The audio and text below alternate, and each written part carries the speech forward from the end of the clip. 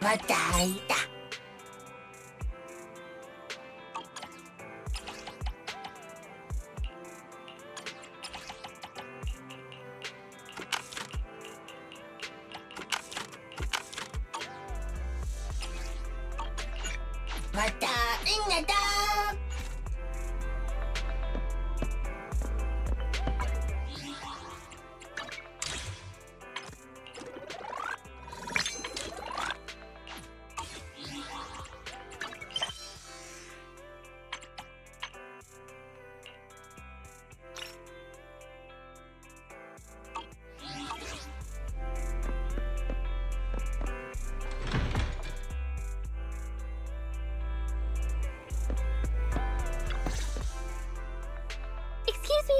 I've come to borrow the videotape back to life that I mentioned last time.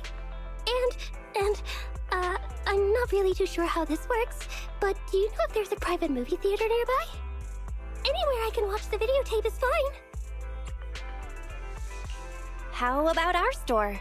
Wanna watch it together? Oh, really? Won't it disturb your work? I wouldn't want to impact the video store and disappoint your customers because they can't get the tapes they need because you're busy. It'd be better for me just to leave right now. Not at all. My brother's watching the store right now. Oh, I see. Then, if you don't mind, I promise I'll pay attention and I won't be any trouble. Wow, it's just like Rena said. The show is great. I feel like I've learned so much. I'm surprised. I never expected you to be so interested in the hollows. Hollows? I wasn't actually listening to what they were saying. I was just writing down all the snacks they served at the tea party. The style, color, flavor, and even the order in which the snacks were served. Everything was very proper and well thought out. I see. No wonder you work at Victoria Housekeeping. Oh, right. Here's your payment. Thank you for giving me a place to watch the film. I've based it on the price for 2 people at a private theater. If it's not enough, I can apply for more.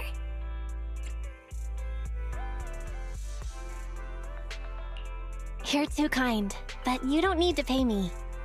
That simply won't do. Mr. Lycon says a deal must be profitable for both parties. Otherwise, it's not right. There's no need to pay, but I could use your help with something.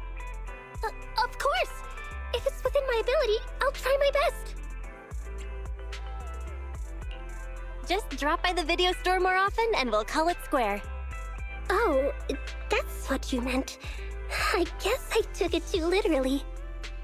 Then I'll come here as often as you want.